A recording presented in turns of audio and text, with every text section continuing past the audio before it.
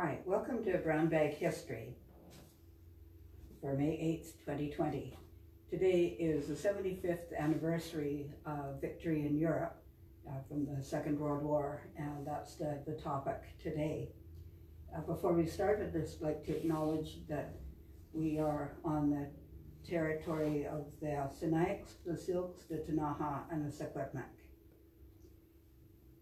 So before the war started, which was in September of 1939, there was certainly rumors of war. There was certainly people were anxious and concerned about the rise of Hitler and Nazism in Germany, and there were certainly signals that the world was headed towards a war. So before, sort of in the middle of all that anxiety, King George VI and Queen Elizabeth, who became the Queen Mother. At the time she was known as Queen Elizabeth, the mother of our current Queen. They came on a Canadian royal tour, and they stopped in Revelstoke, and this was the end of May of 1939, and it was a huge event. I think people were wanting to get comfort from the fact that the royal family was visiting, and just that feeling that the King and Queen are in Canada, the King and Queen are telling us that everything will be okay. There was that feeling of patriotism and solidarity. So in Revelstoke alone, there were 9,000 people that were here to watch the King and Queen as they came through. And that was about double of the population. So there were people who came up from the Kootenays and from the Okanagan, because this was one of their major stops in the area. So they did come out and have a visit with people. It was pouring rain. You can see some umbrellas in there and people with coats over top of themselves. It was a very wet day. That they even said that the Queen was in tears when she saw some of the very old people who'd been waiting in the rain for hours to see them. But certainly that was a sort of a pivotal point for the Canadian people. It's a picture of them on the back of their private car. So there was definitely an increase in militia activity in the area. The Rocky Mountain Rangers, which had had a local company since 1898 and had been active mostly as bridge guards during the First World War, was again recruiting their militia. And there was a note in the paper from June 23rd of 1939 saying that the D Company of Rocky Mountain Rangers was assembling at Camp Vernon. That 54 men and one officer of D Company, the local unit of the Rocky Mountain Rangers, left this morning for Vernon, where they will enter military training exercises. They will return home about July 2nd. So there was that increase in awareness and military activity. But it wasn't until September of 1939 that war was announced. It was actually, war was announced on September 1st, and there was a previous issue of the paper on September 1st. They hadn't had official announcements at that time, but everybody knew that this was imminent. And the September 1st issue said, scenes reminiscent of Great War days were seen around town. The news and broadcasts and speeches were listened to avidly. And it said the local commercial office of the CPR was a rendezvous for many who had been anxious to glimpse the latest from the CPR train bulletins, and that large numbers of people were gathered outside the CPR telegraph office, where two loudspeakers carried the address of Anthony Eden out into the space of Mackenzie Avenue.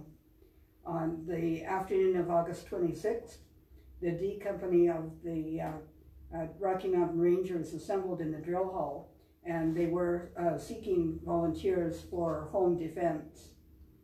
It said on the September 1st issue, it said, that Saturday evening, khaki uniforms were mingling with the civilian attire of the Saturday night crowds.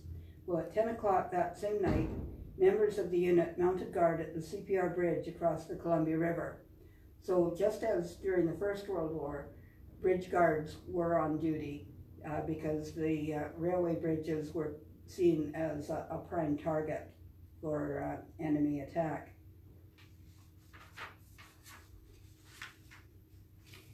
In the January 8th newspaper, said Prime Minister Chamberlain announces that a state of war now exists with Germany in a speech carried on the radio at 3 a.m. Sunday morning, September 3rd.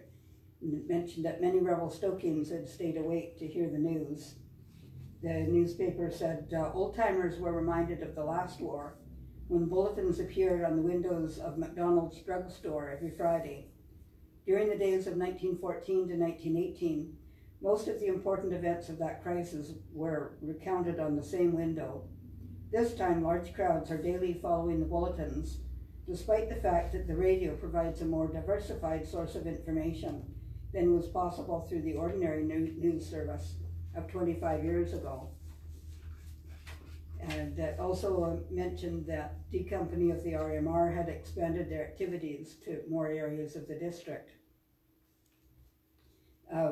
The women of the community were being encouraged to form a women's emergency corps, and that group later became part of the local Red Cross, and they were very active during the war, sending parcels and doing fundraising activities. A editorial in the September 15th issue noted some differences between the First World War and the current crisis of 1939. Said there was no excitement as there had been in 1914, that there was quiet and assurance, soberness and determination. Said this is not merely war against Germany.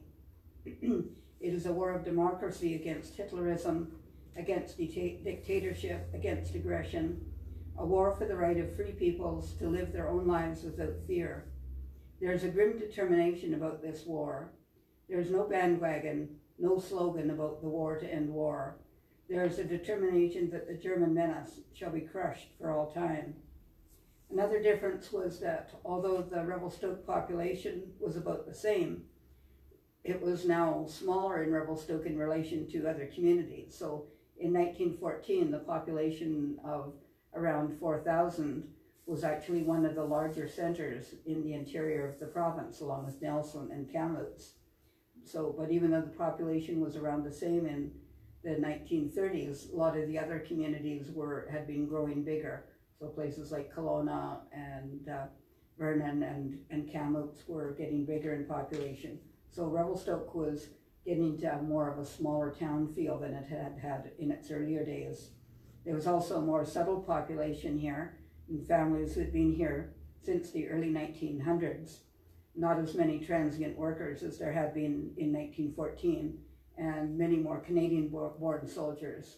In the First World War, the majority of the men, certainly from Revelstoke, who enlisted, had been born in Great Britain. So there was notes in the paper about the soldiers coming and going. On December 29th, it reported that some of the soldiers who had enlisted had been home for Christmas leave.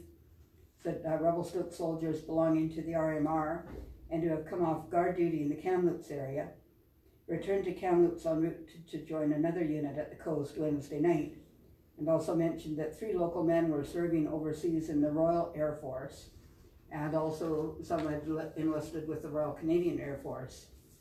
The first Canadian flyers to go overseas were Russell Donaldson, and he had gone to England and joined the RAF 2 years previously, and was already serving in France.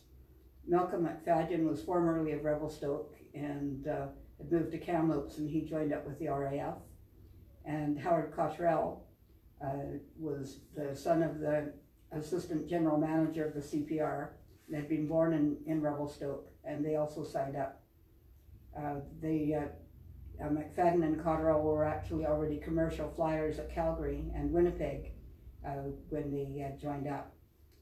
Revelstoke's first fatality happened in was reported on April 16th, 1940, when the first Revelstoke man died. That was George Perry, and he was a member of the Royal Air Force and was missing, believed drowned. It said, word reached the parents of the young aviator from the War Office Tuesday morning. It is believed that he was a member of one of two planes, which were reported shot down over the North Sea on April 15th. Born in Revelstoke 28 years ago, George attended school here, took an active interest in athletics, and was one of the city's most popular young men. He had worked in mines in the Lardo country and the Similkameen in recent years, and early last summer left from the coast with a group of recruits for the Royal Air Force. And he left 6 sisters as well as his parents. There was also a note in the review of June 6, 1940, saying that the word was received that the Rocky Mountain Rangers had been asked to raise a complement of 15 officers and 300 men for overseas service. It is understood that most of the men will go to the Duke of Connaught's own rifles, 1st BC Regiment, Vancouver. The local company had already contributed men to other units, such as the 1st Division, and some were on the prairies with reinforcements for the 1st and 2nd Divisions, and a large number were serving in Victoria with the 16th Canadian Scottish. In July of 1940, it said the RMRs were setting up a military camp and recreation park, and that's now the playing field area of Queen Elizabeth Park. It said about 30 to 35 men will come over from Kamloops as soon as the camp is established. While most of the men are from Revelstoke, there will be a number from Okanagan Points. It also mentioned at that time that any aliens of German or Italian racial origin who had become naturalized British subjects since the first day of September 1920 were to report for registration. So these persons are not allowed to possess firearms and ammunition or any other explosives. These persons must immediately surrender all firearms and explosives. No one may give these aliens any of these prohibited items. So there were some restrictions on people who had come here from Germany and Italy since 1920. There were quite a few children that were sent over to Canada from England during the war. There was one that we know of that came to Revelstoke. Her name was Mary Pick, and she was a teenage girl who was the niece of Lieutenant and Mrs. E.A. Boyle, who lived in Revelstoke. And she went to school here. She was actually in the same class as Helen Grace, and she was very popular. I believe she ended up being the valedictorian for her high school class. After the attack on Pearl Harbor in December of 1941 and the declaration of war against Japan, all Japanese people living in Canada, including Canadian citizens of Japanese descent, were moved away from the Vancouver coast into the interior. Many were put into internment camps, while other families moved independently to interior communities, such as Revelstoke, but they were not allowed to live in the city limits. They had to get housing outside of the city, but at that time, Big Eddy and anywhere south of Downey Street were outside of the city limits, so they could settle in those areas. There were also work camps established for single men, including several between Revelstoke and Sicamous, where road work was undertaken.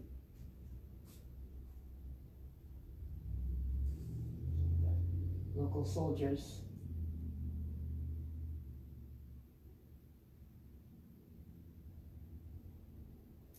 In June of 1940, the Big Bend Highway was completed. It had been under construction for quite a few years, and construction was really slowed down during the economic constraints of the Great Depression. But it was almost finished in 1939. There was a couple of stretches that still had to be completed. But with the start of the war, there was a real push to get it completed because they wanted to be able to use the highway for the moving of military equipment. So finally, on June 29th, 1840, the highway was officially opened, and this is the ceremony at boat encampment on that date. This is Jack Hallam, who was one of the local recruits, and he spent a lot of his war service in Italy and North Africa. We have quite a bit of his records and his medals and other memorabilia. So during World War II, the Kinsman Club was really active in keeping up the community spirit. They came up with the idea of Golden Spike Days, which started in 1944. They were working with the Board of Trade, were trying to encourage tourist traffic to Revelstoke over the newly opened Big Bend Highway. They were doing what they could to keep the economy active and to keep the community morale up as well. This was a group called the Revelstoke Servicemen's Hostess Club. So when there were visiting servicemen in town, they would help provide entertainment. If there were dances, they'd make sure that the soldiers always had dance partners, and just doing what they could. They were also sending parcels to the servicemen as well. One of the things that the Kinsman Club did was during World War II, they at Halloween every year, because of the rationing that was underway, people couldn't get candy to hand out to the children.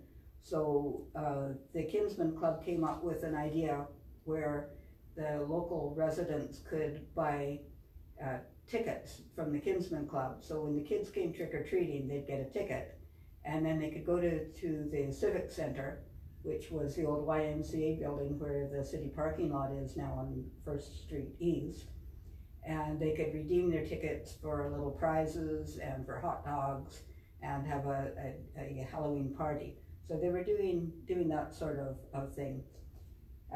They also were sponsoring some of the fundraising in town. One of the big things that was going on during the war was the sale of victory bonds, where you could buy a bond, and the proceeds of that would go towards the war effort. There were, I think, about 8 campaigns of victory bond sales that went on during the war. So this was the victory bond parade in the Golden Spike Days, or float in the Golden Spike Days parade from 1944. And one of the campaigns of the Kinsman Club was Milk for Britain. There were, as I said, there was rationing in Canada, but there weren't the food shortages that people were experiencing in Europe and in Britain. So the Kinsman was part of this campaign to make sure that children in Britain were able to get supplies of milk. So that was their Milk for Britain campaign.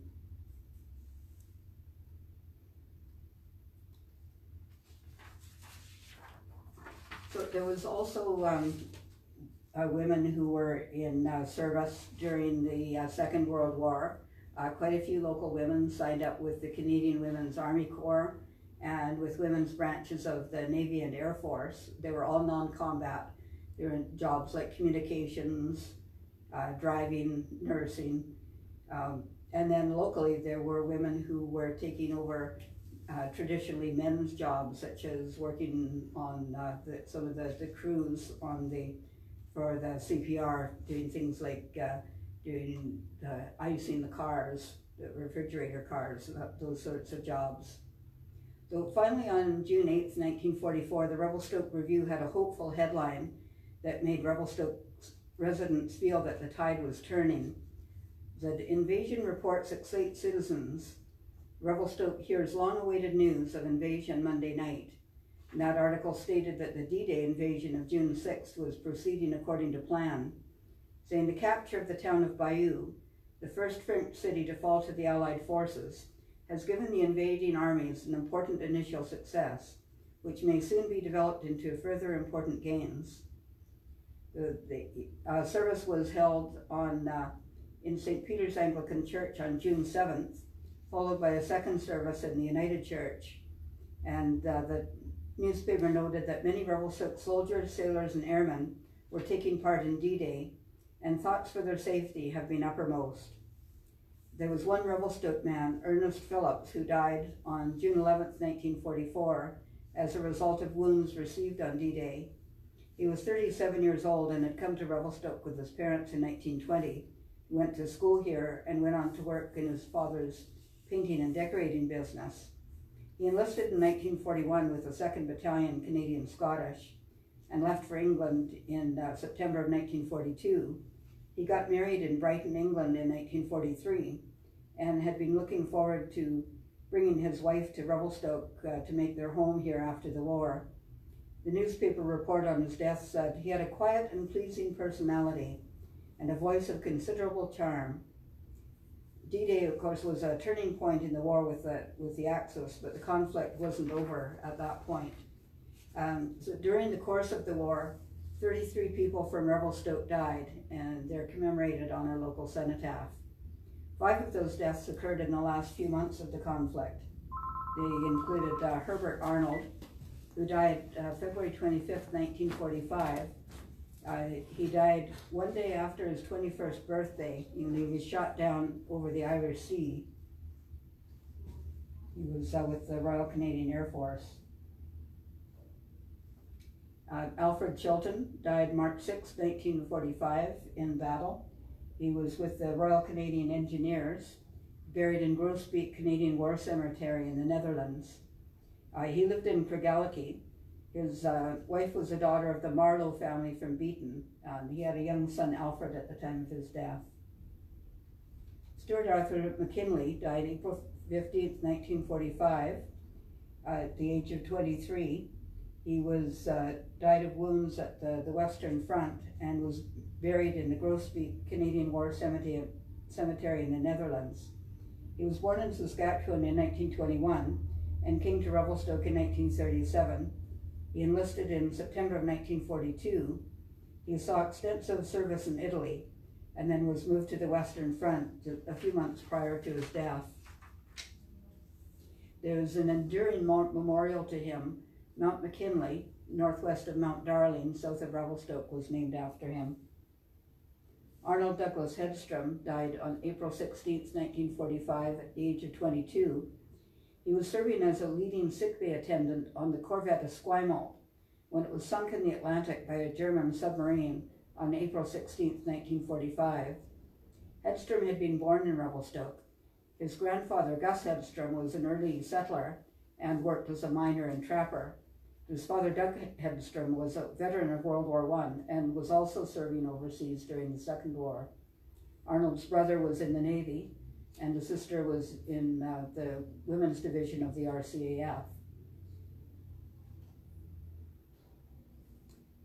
Carmen Christie Caponero died on April 21st, 1945, at the age of 31. He was the last Revelstoke man to die.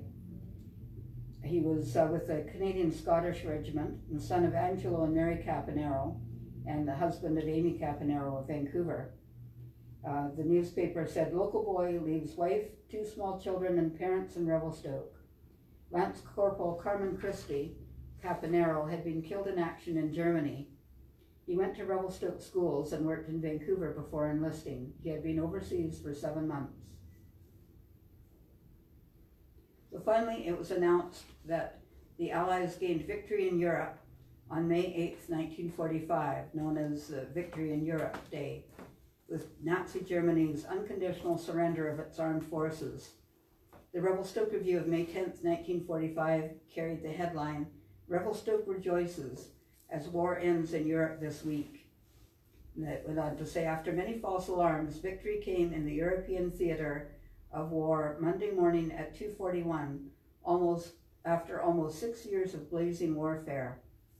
A broadcast at 1 o'clock by Acting Prime Minister J.L. Ilsley made the announcement official, and Revelstoke observed a holiday for the rest of the afternoon as well as on Tuesday. Flags appeared in homes and business places, were quick in getting out decorations. The big flag of the 8th Victory Loan stood outside of the Victory Loan office. a reminder to everyone that the loan was still vital to the success of the second phase of the struggles, the war against Japan. The annual inspection of Rotary's Air Cadet Squadron Monday afternoon contributed a holiday atmosphere to the day. In the evening, a free dance given by the Kinsmen at the Civic Center attracted a large crowd. Many people went to the church services Tuesday to observe the occasion with prayer and thanksgiving. It mentioned in the paper that about 500 men and women had enlisted from Revelstoke. That a large number of these had been through the campaigns in Italy and Sicily and the battles which led up to the end in Western Europe. Revelstoke has lost many well-known sons in the cause of freedom and democracy, and their memory will be enshrined with that of the 990-odd Revelstoke men who died during the First Great War. In this issue of the paper, there were quite a few ads celebrating the end of the war, and all of them were mentioning the victory, the victory loan campaigns as well. This was an ad, just or part of an ad that was taken out by the city of Revelstoke, and of course it includes a picture of Winston Churchill with one of his famous quotes, "Never in the field of human conflict was so much owed by so many to so few." And this is another ad from the Revelstoke Lumber and Shingle Mills Limited and Riverside Sawmills. And it says, "Soon after VE Day, the time of reunion in Canada is close at hand.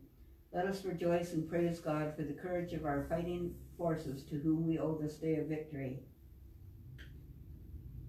Another one from Wells Menswear. The fur press that we have in the museum downstairs came from Wells Menswear. It said, "Today the United Nations partners in freedom have triumphed over the tyranny of Nazism. We join in joyous thanksgiving that through God's grace, justice and freedom have prevailed. We pay homage to our glorious armies." As I mentioned, there was still a lot of push for the Victory Loan campaign. There were 2 days left of the current campaign, which was the 8th campaign. The editorial said, "Say thanks with bonds. The feeling of thanksgiving prevailing now that victory in Europe has been accomplished has been made possible by the courage and sacrifices of our fighting men. Say thanks the practical way. Say thanks with bonds. The war against Japan has yet to be won. The men who won our freedom must, after all, be reestablished in civilian life. They've done their job. Let's show our gratitude and thankfulness by doing ours. Let there not be a community, not a village, not a city that does not exceed its victory loan quota. Let us in Revelstoke say thanks with victory bonds to the tune of record-breaking investments in the few days which remain." And it mentioned that the Revelstoke quota was $220,000, and currently $178,750 had been raised. There's another ad from the Revelstoke Cooperative Society. There was an article or an ad also encouraging people to buy victory bonds. And it talked about how relatively well people in Revelstoke were. Yes, we had rationing, but there wasn't any real starvation here as there was in Europe. And it was contrasting Revelstoke with the conditions in Europe and really encouraging people to buy bonds. One of the things that it cited in the Revelstoke conditions was saying that we can get regular deliveries from Charlie Singh on his vegetable cart. And Charlie Singh was a market gardener who did deliveries to Revelstoke. I posted some pictures of him just a few days ago. So even he was mentioned in the local push for people to buy the victory bonds. There was other news in the paper as well. It said that the individual sugar ration was reduced from 14 to 9 ounces for the period of June 1st to December 31st. It said the reduction will be made allowing consumers £1 a month instead of the present £2 for June, July, August, October, and December. The Prices Board said that the September and November rations will remain at £2 to allow as much home canning as possible. That the home canning allotment of 20 preserve coupons will continue to become valid each month. This is an ad from Manning's saying, let's finish the job. And part of it is to see that there cannot be a repetition of world wars. And from Loudon's Meat Market and the Meatateria and Revelstoke Meat Market. VE Day means a brighter tomorrow. So there were quite a few ads like this in the paper. The Hour of Triumph from F.G. Buse, jeweler, an optometrist. Another note in the paper, that same issue, said that the Flying Officer James Lightbound, who was formerly of Revelstoke, had been awarded the Distinguished Flying Cross. There was also a little human interest story. It said the Lindsay family is strong on V-Day birthdays. Alderman and Mrs. P.C. Lindsay received word early on VE Day that their son and daughter-in-law, Mr. and Mrs. Victor Lindsay of Kirkland Lake, Ontario, had just become the parents of a daughter. The fact was of more than ordinary interest to the family. Miss Dorothy Lindsay, the new baby's aunt, was born on the last Armistice Day.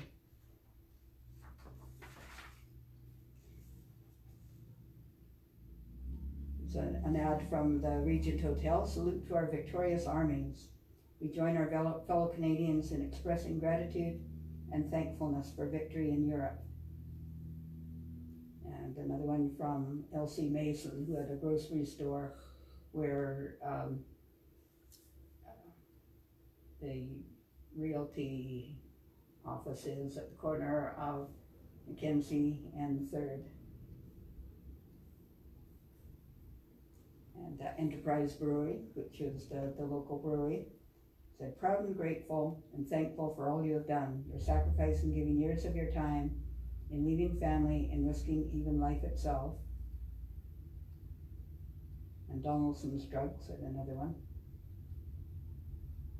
So there was definitely an appreciation. There was relief that the war in Europe was over, but there was recognition that the war was still on against Japan.